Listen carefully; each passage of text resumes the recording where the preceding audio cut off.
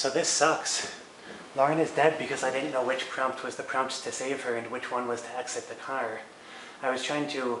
You actually saw me try to have Scott not exit the car once, and I succeeded.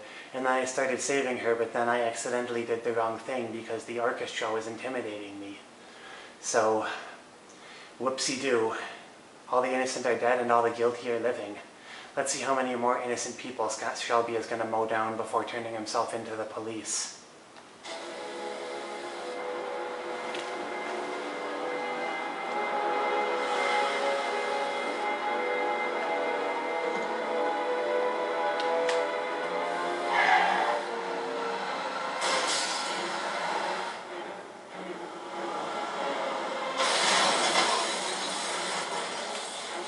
Fix one dead.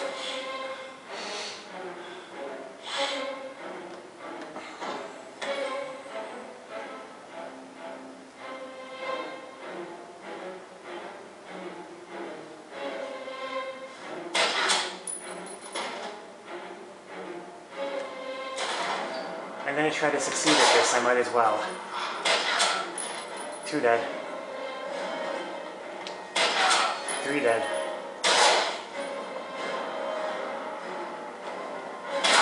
4 dead. 5. 6. Are you out of ammo yet, Scott? You better reload.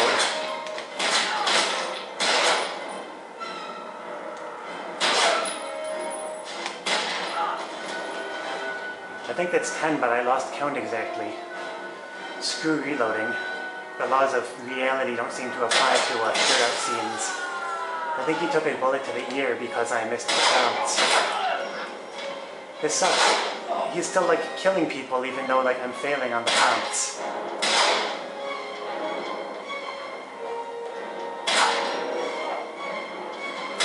He's taking a lot of hits. He's running for his life. I missed a couple prompts and he's taking a lot of hits and running for his life. So he cannot die there, he has to survive that scene. I was actually trying to shoot the guys because even though I don't have a very high opinion of Scott at the moment, I just kind of wanted to see how much carnage could ensue, but I guess I failed that section.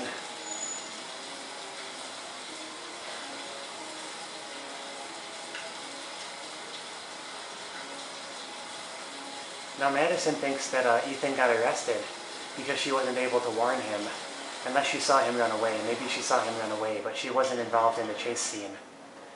And she's going to investigate something because she said she had an idea of how to prove that he wasn't the origami killer. John Shepard died 30 years ago. Hope his mother has all the answers to this puzzle. Oh, she's going to see John Shepard's mother in the nursing home. Hello, I'm looking for Anne Shepard's room. Please sign the visitor's book.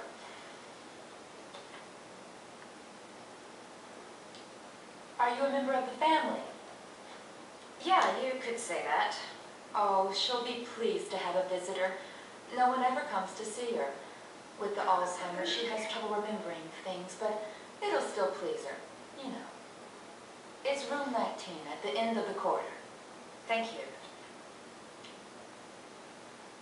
I know this sounds sad, but this is what happens to you in your old age if you choose the wrong man to have children with. If you choose someone to have children with, ladies, who's going to be an abusive father or a neglectful father, then your children are going to grow up hating you and never visit you in the nursing home, and one of your children may become a serial killer after the other one dies in a horrible accident. I know I've been snarky for most of this game, but like really that's what happens. You cannot be a bad parent and just expect to get away scot-free. There are repercussions to your choices in life, as in this game. I don't mean to like stand up on a soapbox too much, but there are just so many bad parents in this time and age, and I kind of consider it the #1 problem that this world is facing. After cultural Marxism, maybe, but the two are kind of related in a way. Hello, Mrs. Shepard. Is it time for my pills already? No, No, Mrs. Shepherd, They're never on time with my pills. I don't know what they do here. In the other hospital, they were always on time. But here...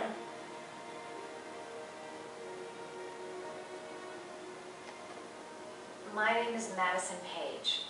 I'm a journalist. Madison really I'd like isn't to much ask of you one some for questions aliases. about your son. I don't like this hospital. The food isn't very good, you know. She just gives everyone she runs into her real name. She drives down the street on her motorcycle with a bullhorn, shouting her real name to the crowd. At like You had a son parades named John, and John had a twin brother. Do you have my pills? It's time for my pills. I know what happened at Carnaby Square. Do you remember? Carnaby Square. I think I used to live there a long time ago. She has Alzheimer's. We didn't have much money at the time, you know. We had to make do with very little.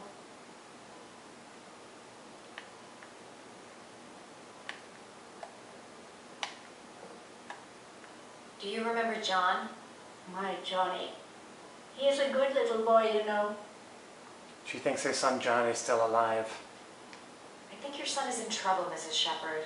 He's done some terrible things. I need to find him. Do you understand? Terrible things you're telling me. He never came to see them, can you believe it? In 10 years, never. No one forgets their mother, do they? It's true, for better or worse. No one forgets their mother, even if they decide never to come and see their mother. Mrs. Shepherd, your son may be linked to a series of murders. Perhaps you have some information that could help the investigation. Are you a new nurse? Where are my pills? Your other son, Mrs. Shepherd, John's twin brother. What was his name? What other son? I have no other son. I never had any children. She went from having one child to 0 children. Try to remember, Mrs. Shepherd. John's twin brother was placed with a foster family after Yeah, the death. Shelbys. You remember the Shelbys? What was the name of the foster family? That nice I man, asked Richard them for Shelby, television, you know. who owned an They antique said I store, didn't have enough money. So was people best friends with a guy named wanted Manfred. television.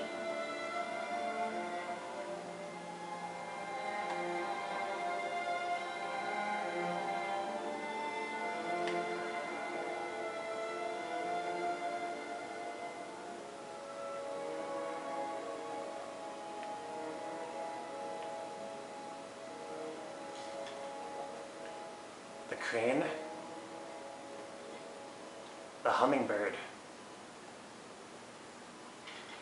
the dog. I have to make an origami dog to show to Mrs. Shepherd because that has some significance symbolically in the family, and she's going to remember something when I make it.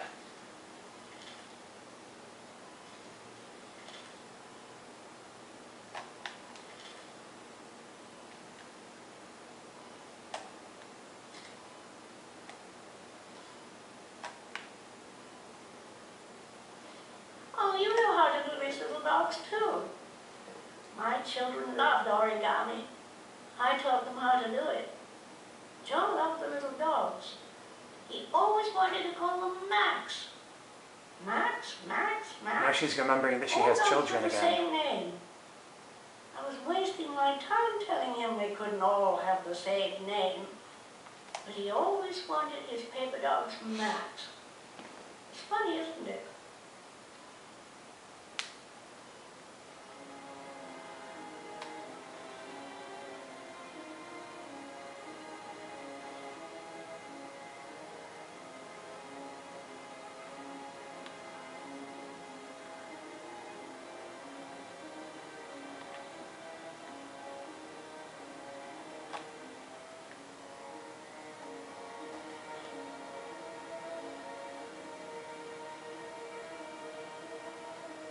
All right, think, Madison. All right, no point in wasting my time. No point in wasting my I won't learn time? any more by staying here. She's ready to go already? This is a cool camera angle. It'd take days, if not longer, to find the name of the family that adopted her son. Sean Mars would be dead by then. Or you could just play this video game and look at the story from all the other characters' points of view. Then you'd know. Seems to be working. She's remembering stuff. Gotta find something else to show her. Show her the orchids.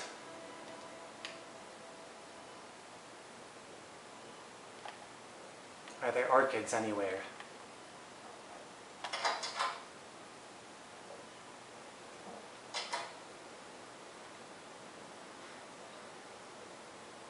Maybe someone else brought flowers for their mother, so the flowers are still outside of a room or inside the other person's room, and I can just steal them and give them to Mrs. Shepherd.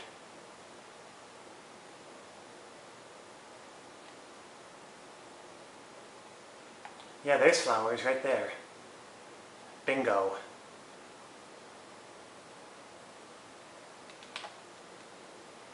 This woman might be the origami killer's mother. Gee, do you think? Must be some way to get her to remember. Alright, here's the flowers.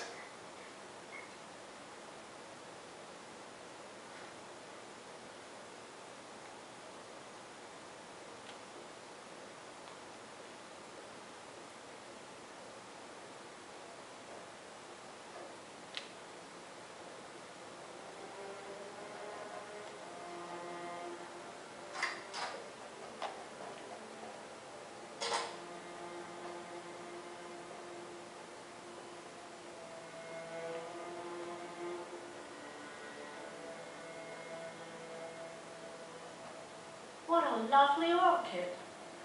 My sons loved orchids. We used to grow them in the back. When John died, I laid orchids on his grave. When John died, I laid orchids on his grave. So can I ask you about John now? I'll sit down on the bed. Her memory is coming back. Don't stop now. Just remember. All right, no point in wasting your time. I won't learn anything more by staying here. She has very contradictory thoughts. I don't see any dialogue options here. Maybe I just need to look at her for a moment. Give her a little eye contact. A little human touch. Come on, girl to girl, you can tell me.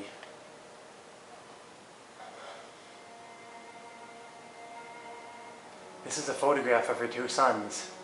Are these your children, Mrs. Shepherd? John and his brother? Is that them? They're good little boys. Their father never looked after them, always drinking.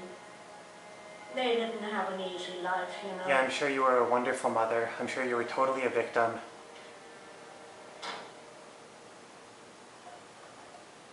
I cried when they told me. I'd already lost one of my children, and now they were taking away another one, you understand. A foster family, Mrs. Well, Shepherd.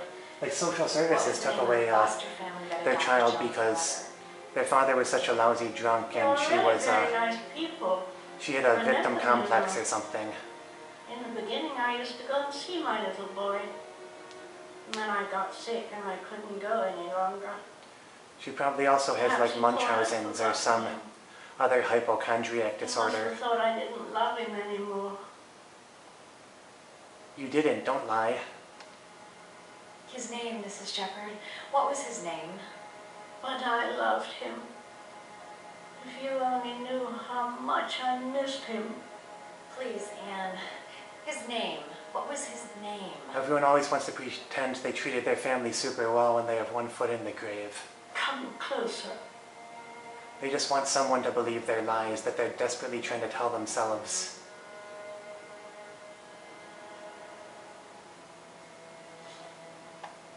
This game is very realistic with the way that it portrays the characters. There was actually no sound. I was talking over that, but there was no sound to that scene because the game wants you to not be able to hear what Anne Shepherd whispered in Madison's ear. even though I'm like 95% sure I have it figured out. But I was saying that this game is very, very realistic in the way that it portrays its characters like psychological reactions to various scenarios. It's very, you know, it really indicates an adult understanding of the organization of society and human psychology. It's very mature in that regard. It's funny because the most immature part of this whole game are the fights. They're just so unrealistically drawn out and there's so much back and forth. Oh my god, you have the upper hand. Oh my god, they have the upper hand. And realistically, like if you got into a fight to the death with someone, like whichever one of you was a better fighter would win within the first 5 seconds. It wouldn't be like... Alright, so now we have Ethan again. You can face this way, you can face this way. They have some funky red tinted lights illuminating this hallway. I'm walking at full speed and he's just barely like lurching forward. He's completely lost all of his will, all of his drive. He knows he failed 2 trials, so even if he succeeds at this one, he's probably not going to be able to save his son. He's grimacing. Wow.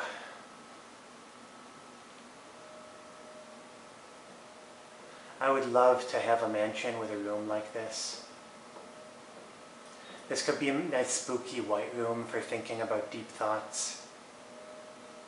If I had a room that was lit like this brightly, I could compose all sorts of great philosophy texts.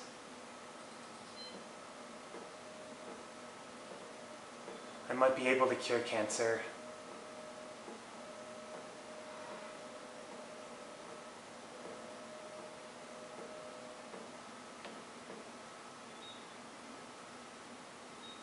The last trial.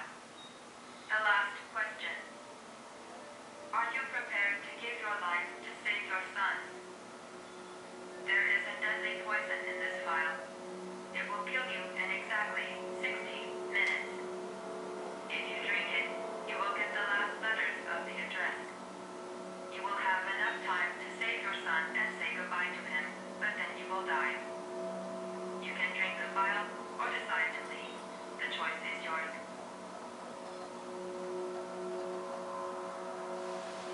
Alright, after failing the second trial, I pretty much decided that I wasn't going to do anything else stupid to please this killer, who happens to be named Shelby, so I'm not going to drink it. I'm going to leave. I only killed the drug dealer because he was going to kill me, and once a fight starts, I like to finish it decisively. I don't like to just disarm my attacker and then, I'll find you, son. you know, spare his I'll life. figure out a way and I'll come and get you, son. Let him kill someone else some other day. But since I didn't have all of the letters, I really didn't want to cut off a piece of my finger in order to get some more when it might not be enough. And I definitely don't want to die.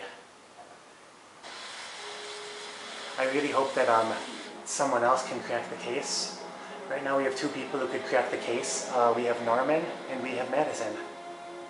And my money is on Madison because she seems a little more personally concerned with like the impact of the victim. Norman just seems like he needs to take some time in the country and figure things out.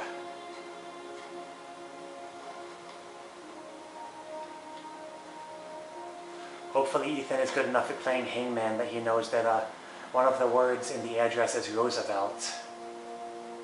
Something 5 Roosevelt.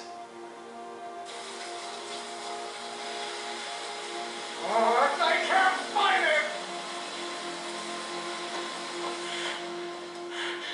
Where are you, son?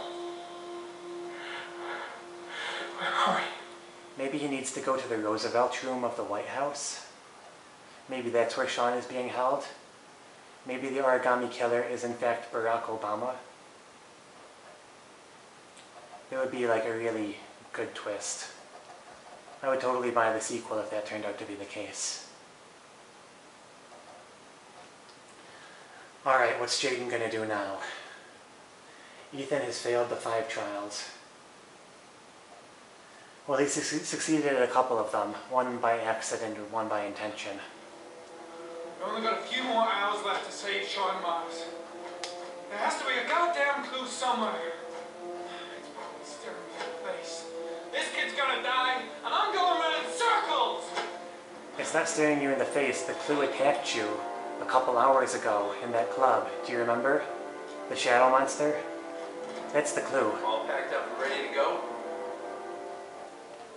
What are you talking about? The investigation's over. We know who did it. No longer need your services anymore.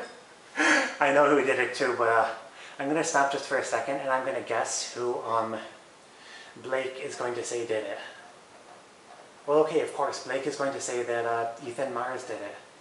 Because he's been chasing Ethan Mars for half the game.